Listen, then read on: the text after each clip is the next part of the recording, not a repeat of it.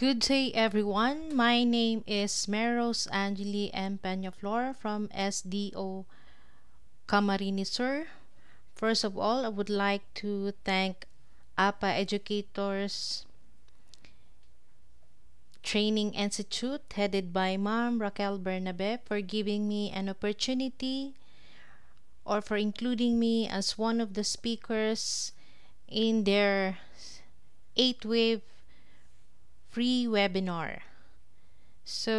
I'm here to discuss with you the revised rules of procedure of the Department of Education in administrative cases. This is from DepEd Order number 49, series of 2006. Okay, to begin with, let us first discuss the legal basis. Administrative discipline had its genesis from the constitutional mandate which states as public office is a public trust.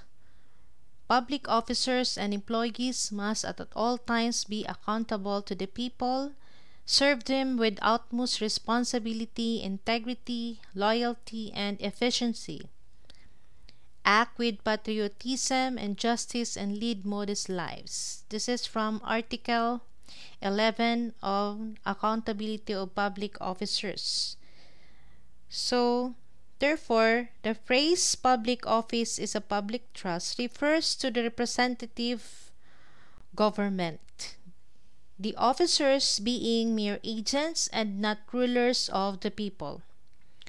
One where no man or set of men has a proprietary or contractual right to an office, but where every officer accepts office pursuant to the provisions of law and holds the office as a trust for the people. Okay, what are the different characteristics of administrative offenses? So, administrative offenses do not prescribe, meaning wala siyang prescriptive period. Unlike any other law, the criminal law or the civil law, meron itong mga prescriptive period. In administrative offenses, wala itong prescription. It does not prescribe. Second, administrative cases are not subject to settlement. Hindi pwedeng ang complainant and ang respondent mag-uusap na lang sila para mawala yung administrative case filed against the respondent. Another is the withdrawal of the complainant is not a ground for the dismissal of the case. So, kung dumating yung point na ayaw na ng complainant na ituloy yung kaso, hindi pwedeng i-dismiss na lang basta ang isang administrative case. And the last one, the complainant is a mere witness to the commission of the offense. Therefore, anybody can file an administrative complaint. So, investigation and adjudication administrative complaints against appointed local officials and employees, as well as their suspension and removal, shall be in accordance with the Civil Service Law and rules and other pertinent laws. The results of such administrative investigation shall be reported to the Civil Service Commission. Therefore, no officer or employee of the government can be disciplined or removed from office except cause and after due process. Any violation hereof proven in a proper administrative proceeding shall be sufficient cause for removal or dismissal of a public official or employee, even if no criminal prosecution instituted against him. Okay, let's proceed. Now, the jurisdiction. What is jurisdiction? Jurisdiction refers to the authority to hear and decide cases. The power of jurisdiction to institute disciplinary actions in administrative cases is lodged only on the disciplinary authority to which such power is vested by law. Kung wala yung authority na yon, Absent such legal basis, the power to discipline cannot be exercised. Okay, who are the disciplining authority? The disciplining authority refers to the person, tribunal, or body duly authorized to act upon administrative cases brought before it. The disciplining authority of the DepEd is limited only to administrative cases filed against employees of the department. Heads of agencies have jurisdiction to investigate and discipline their own officials and employees. However, heads of agencies may delegate the power to investigate to their subordinates and just wait the recommendations which will be made afterwards. The authority that decides the case, therefore, is also clothed with the power to investigate and is deemed to have done the same, even if in reality somebody else conducted it by virtue of delegation.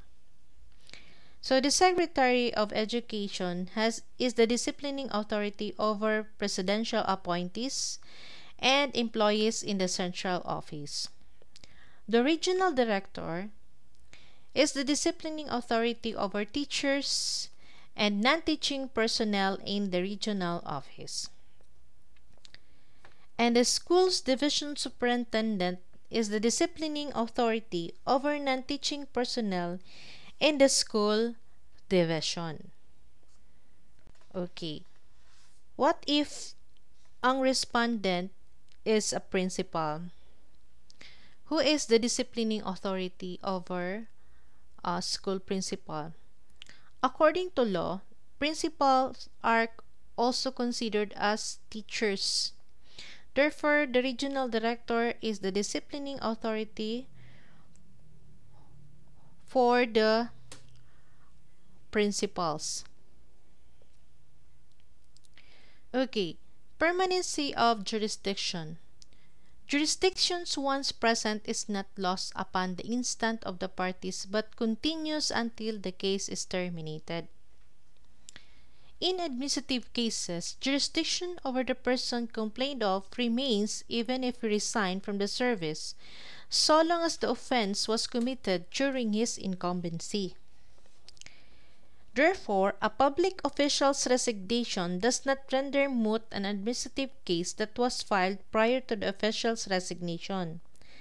The jurisdiction of the court at the time of the filing of the administrative complaint was not lost by the mere fact that the respondent public official has ceased in office during the pendency of his case. This is true in Andotan v. Ombudsman, GR number 164679. Another, resignation is not a way out to evade administrative liability when facing administrative sanction. The resignation of a public servant does not preclude the finding of any administrative liability to which he or she shall still be answerable. The Omnibus Election Code, in considering an appointed official ipso facto resigned, merely provides for the immediate implementation of the penalty for the prohibited act of engaging in partisan political activity. This provision was not intended and should not be used as a defense against administrative cases for acts committed during government service. To continue, cessation from office of respondent by resignation or retirement neither warrants the dismissal of the administrative complaint filed against him while he was still in the service, nor does it render said administrative case moot and academic. Okay. Administrative cases initiated motu proprio by the Secretary, the Regional Director, or the school's division superintendent. What does motu proprio means? A motu proprio case is one where the Secretary of Education, the RD or the SDS files on his own authority a complaint or a charge against an erring employee either on the basis of anonymous complaint or upon verifiable evidence which he believes a subordinate should be made accountable of. So, this administrative case will start from fact-finding investigation ordered by the disciplining authority. Next is the filing of the formal charge. Then formal investigation will commence. Then the crafting of the decision. What about administrative case initiated by any other person? An administrative complaint may also arise upon the filing of a valid complaint by any person. This is sometimes called an ordinary complaint to distinguish it from a motu proprio complaint. Both kinds of complaints are valid. In the case of motu proprio complaint, however, the same need not be under oath and does not need a certification of non-forum shopping. This is because it is the disciplining authority himself who is the complainant. So, in an ordinary administrative case filed by any other person, it will start with the sworn complaint, followed by preliminary investigation, which require a respondent to submit a counter affidavit, then a formal charge, and the formal investigation will commence, then the crafting of the decision. Okay, ano ba yung content ng complaint? As to form, it should be under oath, clear, simple, and concise. And it should contain the nature and cause of action. The content, it should state the full name of the complainant,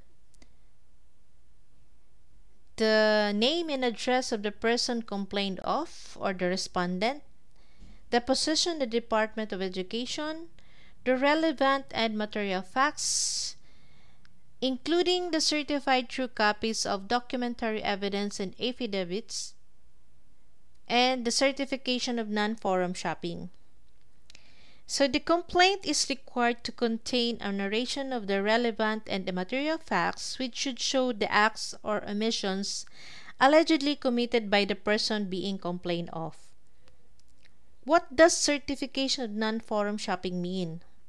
Forum shopping is committed by a party who avails of several administrative or judicial remedies in different courts or offices, simultaneously or successively, all of which are substantially based on the same essential facts and circumstances.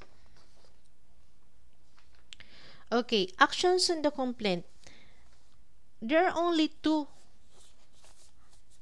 actions which can be given by the disciplining authority, be it the Secretary of Education, the Regional Director, or the Schools Division Superintendent. The disciplining authority will dismiss the case if there is no truth or merit in the allegations in the complaint. In the same manner, it will give due course if the complaint is sufficient in form and substance. Okay, fact-finding investigation or preliminary investigation. Ano ba yung flow ng fact-finding investigation? The disciplining authority shall appoint and designate investigators who shall within 5 days upon receipt of such appointment commence the investigation. So, dapat yung mga investigator, mayroon silang appointment, pero para they are bounded by law or they are clothed with an authority to conduct investigation. Then, after this, the investigator shall require the person complained of to submit a comment or affidavit within 3 days from the set of said order. The investigator may summon parties to a conference to propound clarificatory questions and or interview any possible witnesses.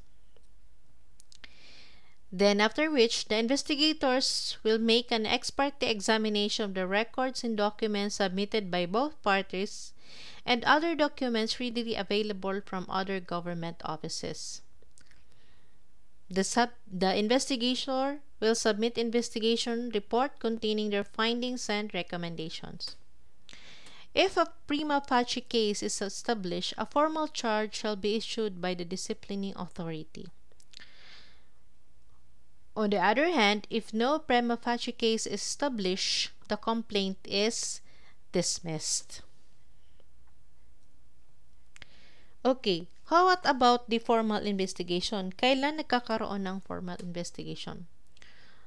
Kung magkaroon ng formal charge, it's either magkaroon din ng preventive suspension kung kinakailangan. Then the respondent shall submit an answer. It should be in writing and under oath, shall be specific, and shall contain material facts and applicable laws. Failure or refusal to file an answer within 5 days from receipt of the formal charge constitute a waiver thereto. Magkakaroon ng waiver sa part ng respondent or a person being complained of kung hindi siya magsasubmit ng answer to the complaint. Then, formal investigation will commence. It should be held not earlier than 5 days, not later than 10 days from receipt of the order of the disciplining authority. After which, pre-hearing conference. After the hearing conference, there would be a submission of formal investigation report to the disciplining authority. Then, the disciplining authority will make a decision. Okay. Preventive suspension. Kailan nagkakaroon ng preventive suspension? What are the different grounds? First ground is dishonesty, then oppression, then grave misconduct, neglect in the performance of duty. Then, if there are reasons to believe that the respondent is guilty of charges which would warrant his removal from the service. Ano yung reasons? Reason is to temporarily remove the respondent from the scene of his misfeasance or malfeasance and to preclude the possibility of exerting undue influence or pressure on the witness against him or tampering the documentary evidence on his file with his office. Okay, substitute. In lieu of preventive suspension, the disciplining authority or head of office may reassign respondent to other units of the agency during the formal hearings. Okay, what is the duration of the preventive suspension? It should not exceed 90 days. If the case is not yet finally disposed of, the employee should be reinstated. So, after 90 days, kahit hindi pa tapos yung investigation, yung respondent should be reinstated to his former office. Okay, what is the remedies for the order of suspension? The respondent may file a motion for reconsideration or MR or appeal the same to the Civil Service Commission within 15 days from the receipt of the order of the suspension. Okay, the composition of the formal investigating committee. ASDS, SDS, ARD, RD, ASEC, or USEC. The secretary or her duly authorized representative who must have equal rank to or higher than the rank of the respondent as chairman. The duly authorized representative of the Philippine Public School Teachers Association or the PPSTA as member, and any officer of the Department of Education with a rank equal to or higher than the rank of the respondent as member. Okay. Employee of the Central Office, the Secretary shall have full discretion on the composition of the formal investigating committee when the respondent or a person being complained of is an employee of the Central Office. On the teaching personnel, the SDS or his or her duly authorized representative who must at least have the rank of a division supervisor where the teacher belongs as chairman, a representative of the local or in the absence any existing provincial or national teachers organization, and a supervisor of the division, the last two to be designated by the disciplining authority. Okay. Non-teaching personnel in the region and division offices. The disciplining authority shall have the full discretion on the composition of the formal investigating committee when the respondent or person being complained of is a non-teaching personnel in the region and division offices. Okay, formal investigation report. Within 15 days after the conclusion of the formal investigation, a report containing a narration of the material facts established during the investigation, the findings and the evidence supporting said findings, as well as recommendations, shall be submitted by the committee with the disciplining authority. The complete records of the case shall be attached to the report investigation. The complete record shall be systematically and chronologically arranged, paged, and securely bound to prevent loss. There should be a table of contents, and whoever is in charge of the transmittal of the complete record shall be held responsible for any loss or suppression of pages thereof. The formal investigation report shall not be given to the parties and shall serve only as a guide to the disciplining authority, who may or may not adopt the same entirely or partially. Okay, offenses and penalties. Administrative offenses with corresponding penalties are classified into grave, less grave, or light, depending on their gravity and effects on the government service. Okay, grave offenses are those which may be punished with dismissal from the service for the first offense, or the maximum of 1 year suspension for the first offense and dismissal from the service for the second offense. Ano yung mga grave offenses? Okay, let's proceed. One of which is serious dishonesty, gross neglect of duty, grave misconduct, notoriously undesirable, conviction of a crime involving moral turpitude, falsification of official document, physical or mental incapacity, engaging in partisan political activities, receiving for personal use of a fee, gift, or other valuable thing, constructing loans of money or other property from persons with whom the office of the employee has business relations, also includes soliciting or accepting anything of monetary value, nepotism, disloyalty to the Philippines and to its people, oppression, disgraceful and immoral conduct, inefficiency and incompetence, frequent unauthorized absences or tardiness, refusal to perform official duty,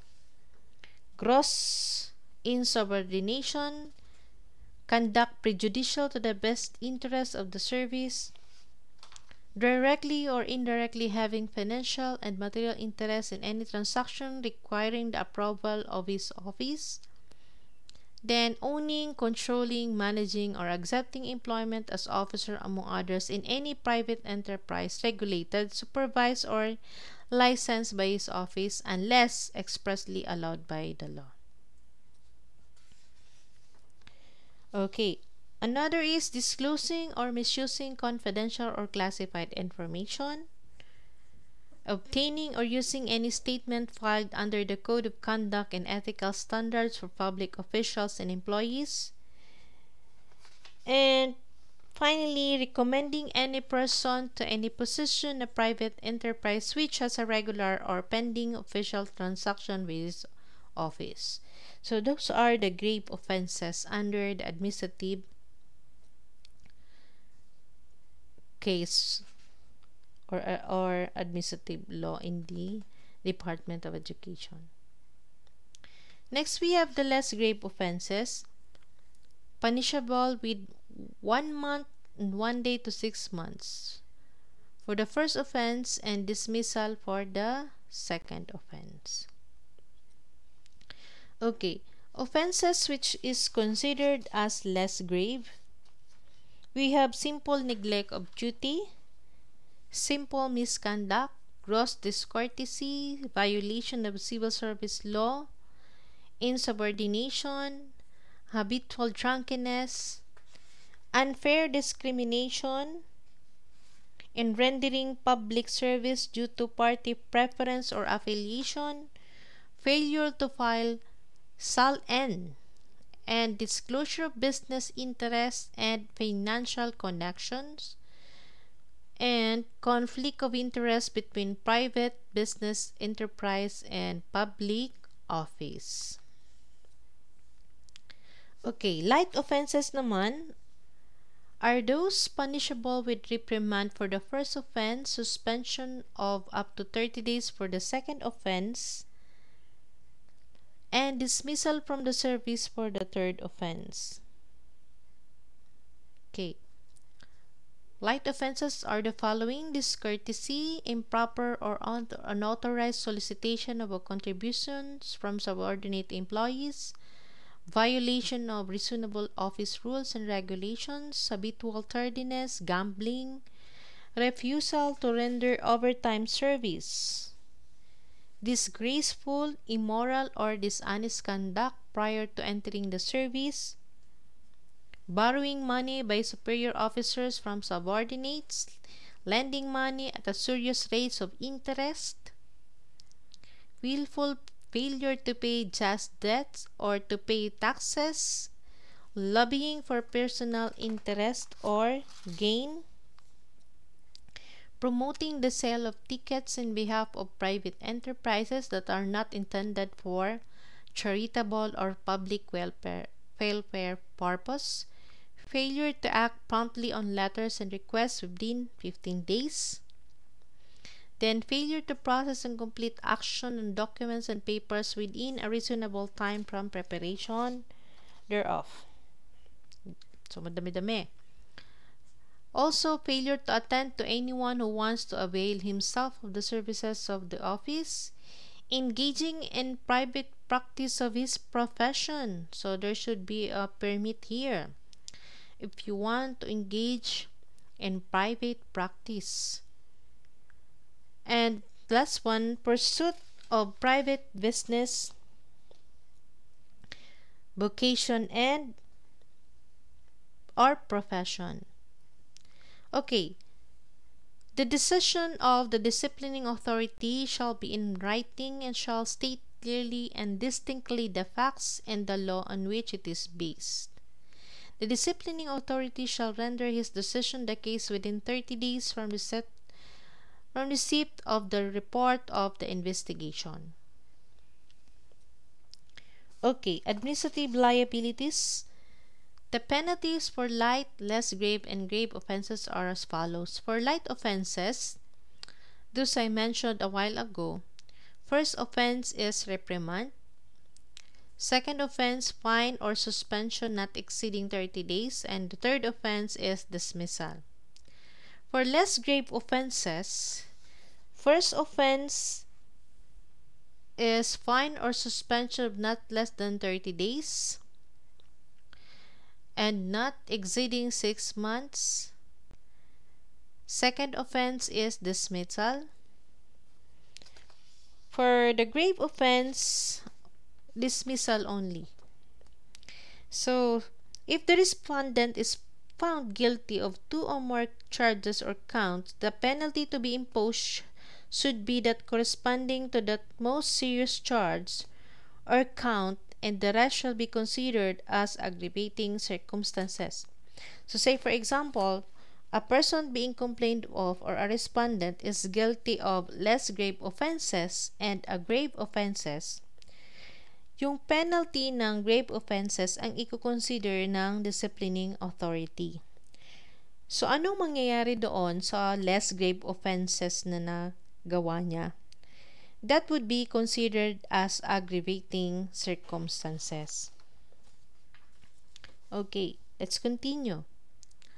So, the decision of the Secretary in administrative cases, if it is against presidential appointees, subject to confirmation, modification, or disapproval by the President.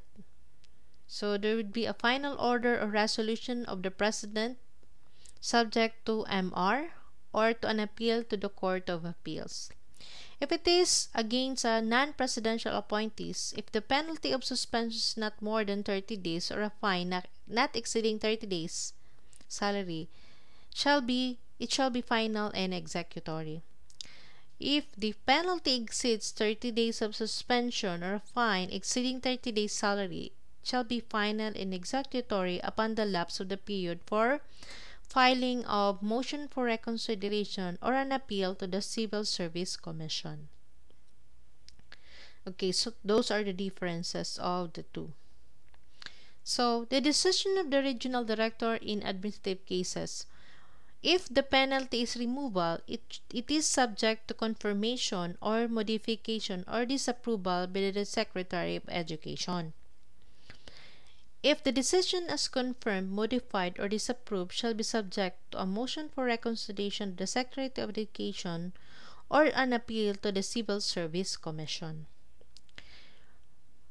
Now, if the penalty is suspension, a decision rendered by the regional director whereby the penalty of suspension for not more than 30 days or a fine in an amount not exceeding 30 days salary imposed, the penalty shall be final and executory. On the other hand, if the penalty imposed suspension exceeding 30 days or a fine in amount exceeding 30 days salary, the same shall be final and executory after the lapse of 15-day period for filing a motion for reconsideration or an appeal, and no such pleading has been filed. Okay, what is the period for a motion for reconsideration? The party adversely affected by the decision may file a motion for reconsideration with the disciplining authority who render the same within 20 days from the receipt thereof. Then, ano ba yung grounds in order for the motion for reconsideration to be considered? There is new evidence discovered which materially affects the decision rendered, or the decision is not supported by the evidence on record, or there is an errors of law or irregularities committed prejudicial to the interests of the movant. What is the effect of filing of an MR? The filing of MR within the reglementary period of 15 days from receipt of the decision shall stay the execution of the decision sought to be reconsidered. Okay, appeal. The decision of the regional director imposing a penalty exceeding 30 days suspension or fine exceeding 30 days salary, appeal to the Secretary within 15 days from receipt of the decision. The decision of the Secretary may be appealed to the Civil Service Commission. Pending appeal, the same shall be executory. Now, what are the exceptions of the two? Where the penalty is removal, the same shall be executory only after confirmation by the Secretary of the Department of Education. Okay. Appeal is being obtained by a movant to obtain a reversal or modification of judgment on the merits by elevating the case to a higher office. Okay. What is the party adversely affected doctrine? It refers to the rule that in administrative cases, only the respondent who was found guilty of an offense has the personality to file an appeal. This is true in Paredes versus Civil Service Commission case. However, this is procedural rule which must be invoked by the appellee, otherwise the appeal by the complainant may be given due course. The Civil Service Commission allowed to appeal in cases where the respondent is exonerated of charges. The court did not deviate from the doctrine that the complainant, being a mere witness for the government, cannot appeal the decision rendered in the administrative case. No private interest is involved in administrative case as the offense is committed against the government. In National Power Corporation versus Civil Service Commission and Tanfilex, the National Power Corporation had previously filed an administrative complaint against one of its employees, Rodrigo Tanfilex, resulting in his dismissal from service. When the Civil Service Commission exonerated Tanfilex and the Court of Appeals affirmed his exoneration, the National Power Corporation was allowed to file an appeal. This is true with the LRTA versus Salvania case, GR number 192074. Okay, pursuant to Rule 43 of the Rules of Court, the decision of the Civil Service Commission are appealable to the Court of Appeals through a petition for review. So, mag-a-apply din dito yung Rule 43 ng Rules of Court. So, yung decision ng Civil Service Commission can be appealed to Court of Appeals through a petition for review. Okay, that's all. Thank you very much. Thank you, APA Educators Training Institute, for this wonderful opportunity. I hope to see you again for the next free webinar of the organization. Thank you to the team, especially to the head or to the CEO, Ma'am Raquel Bernabe. I hope I will be given another opportunity to be one of the resource speakers in the series of seminars that the organization will be sponsored with. So, Diyos mabalos, hanggang sa muli.